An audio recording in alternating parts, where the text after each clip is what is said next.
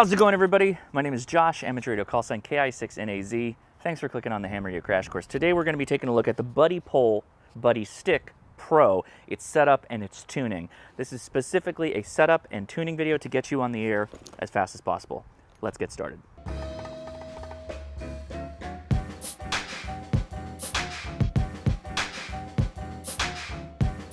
So the Buddistick Pro packs in this really nice kind of nylon bag. It is padded. It can go in a backpack really easily. But the reason it's packed down like this is because it's got a lot of parts. So today I'm going to show you how to use this really quickly to get on the air and get on the band that you're wanting to operate on.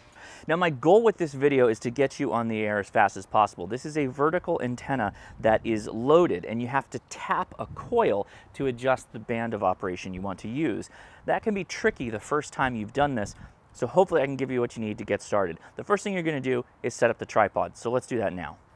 In the kit you get 3 legs and they look like shock corded tent poles. Extend these all the way and I'll show you what to do with the little T toggle on the top that mounts to the tripod.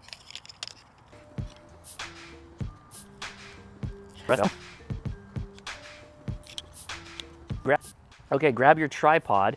You can see that it's kind of flared out from the legs, and take your toggle here at the top, slide that through, and then when you get to the top, rotate it over and it keys in place. Keying is where it basically fits in a little pre-guided slot. So you take that, make sure you got it lined up, and you should be good to go, like that. Rinse and repeat, we're all 3 legs.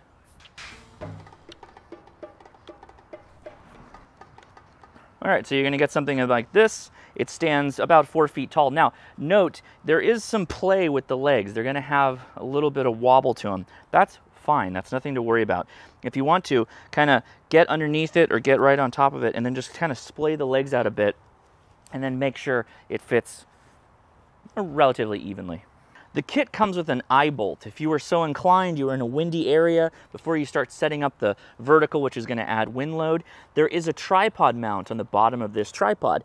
And if you go in and you add the eye bolt, you could take a carabiner, a piece of cordage, whatever, and you could attach your backpack if you were using this out in the field. You were doing a soda activation, for instance. And that allows you to put some weight on it, which will prevent it from tipping when you're in a high wind environment. Okay, next, there are 2 vertical rods. They both have male and female connections. Go ahead and feed them together. If you're a shorter person, you may want to do this a slightly different way, and I'll show you what that is in a second. Feed that on the top of the tripod.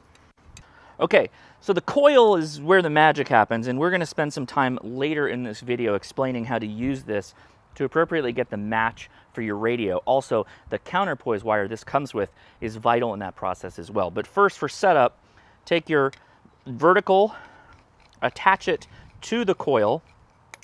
And again, this is a little bit, you know, if you're shorter, it's going to be harder to reach up top. So do this on the ground. Do this while you don't have it attached yet. Extend the vertical all the way out to start.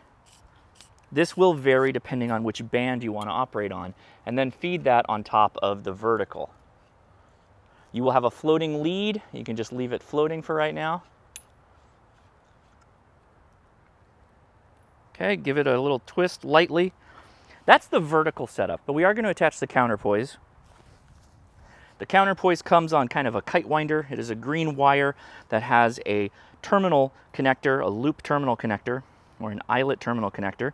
It mounts under a little threaded nut right at the base of the tripod.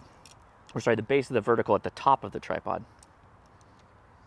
All right, so it's attached now, but I don't want my radial to go towards my house. I actually want it to go towards the east, which is that way. So I'm gonna kind of pick this up a little bit. I'm gonna rotate it, splay out the legs on the tripod just a tad, get kind of a balance. Note, there is gonna be some wind load as you adjust your antenna here. So just get it to the point where you feel it's a good mount and then you're good to go. Now, there doesn't give me a lot of space going that direction. I'm gonna set this up for 20 meters. So I'm gonna end up bringing the whole thing away here. I'm factoring in the space that I'm operating in, and I'll adjust again with the tripod. Try and get those legs evenly splayed out. Okay, now, winding from the kite winder, I'm going to start going. And as I'm going, I'm going to start seeing heat shrink tubing come off. This would be for 10 meters or so, or 6. I think the blue is 20, but I'll double check in a second. Next, I will take my feed line, which are these nice little rubber collars attached to it. Take that, unwind it, and run it into your shack or your portable setup. In this case, because I am running at my home, I do have coax that I've dragged out. Note there is a coax adapter that comes with the kit, which is a nice touch. This is a BNC to BNC cable, which is great for you that run QRP radios that generally have BNC connectors. Just connect your coax up. All right, the next step is to do a little gross tuning. And by gross tuning, we're going to adjust where we tap the coil and adjust the length of the radial. And then we're going to check it with an antenna analyzer.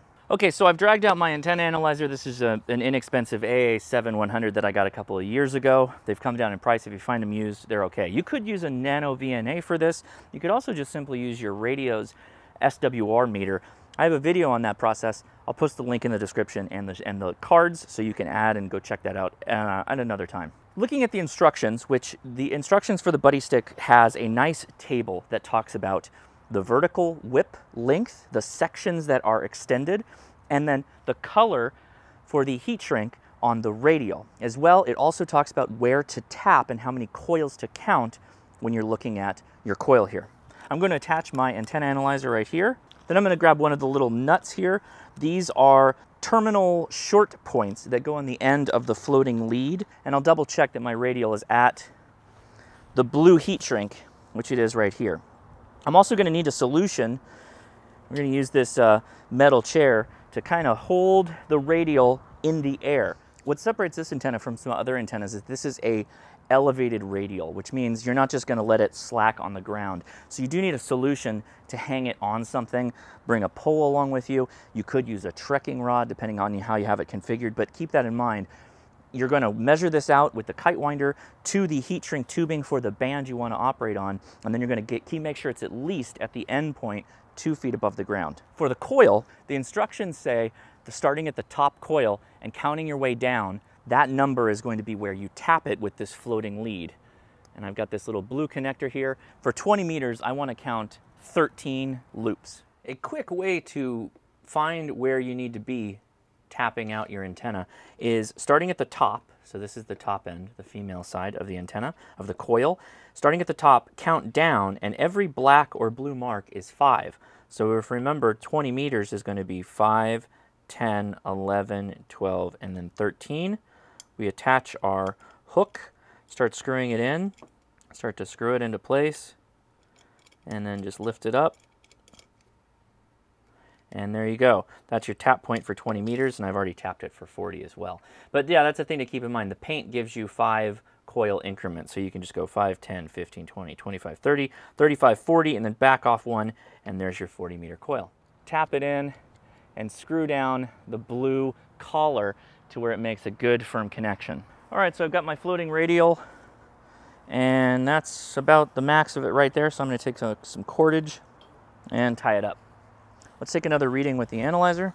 Okay, so looking at my analyzer, the antenna is still a little bit too long, so it's likely that I either need to adjust my radial or I've got the tap wrong. Considering how far I'm off, I believe that it's the vertical tap. I'm going to bring this one up. Maybe my counting was off. And make sure we're tight in there again with the floating lead and do another run. All right, we were much shorter. Okay, so we've moved the tune point, but we haven't moved it enough that I would be like, okay, this is where we want to be to transmit. And we are looking at 1-to-1 at the lowest part. So let's adjust the radial now. I'm going to undo my little cordage, and I'm going to take in one loop, lock it out with this little point there, and tie off the radial again. And then we test again.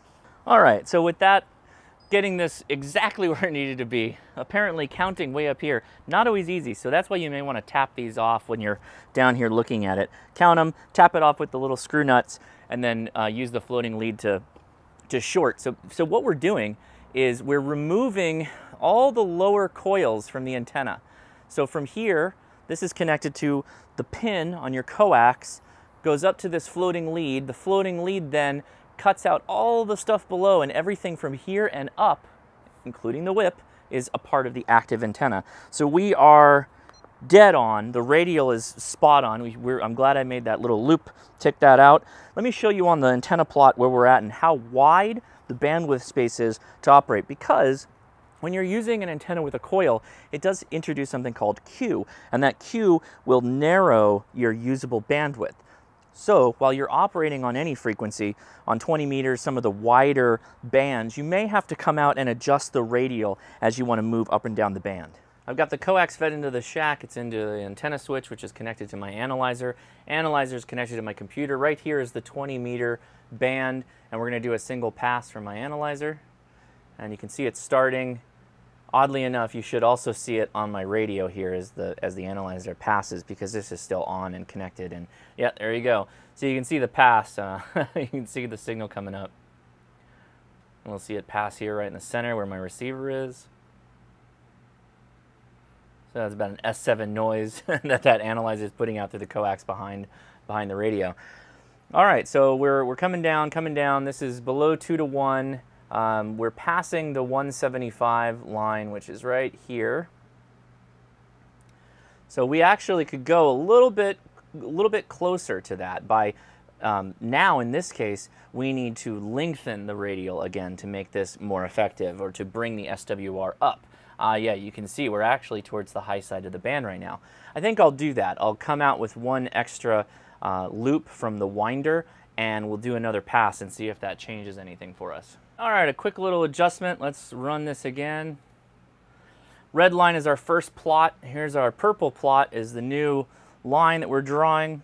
So it was just one little turn, a little bit more wire, and I tapped it out, and there we go. Look at that. So our lowest point is in the CW portion, or digital, right around FT8 is the lowest point. So I'm just going to leave it there.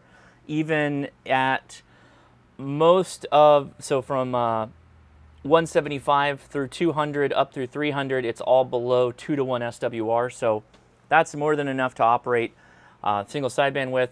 But I'm anxious to see what we can do with some FT8. So let's try that. Well, must have hit a wild opening or something, because I'm getting all over. I'm getting into Europe. I got a contact in Finland, this OH3JF, into Japan, down to Australia, hit Hawaii and South America.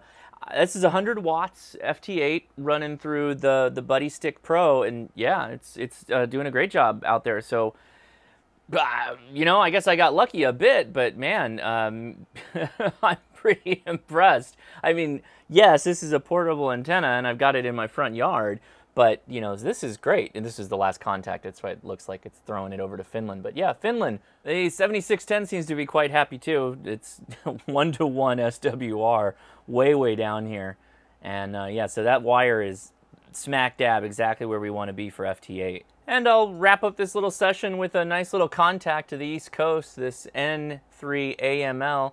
Received a -1 from him, hearing him at a -1 as well.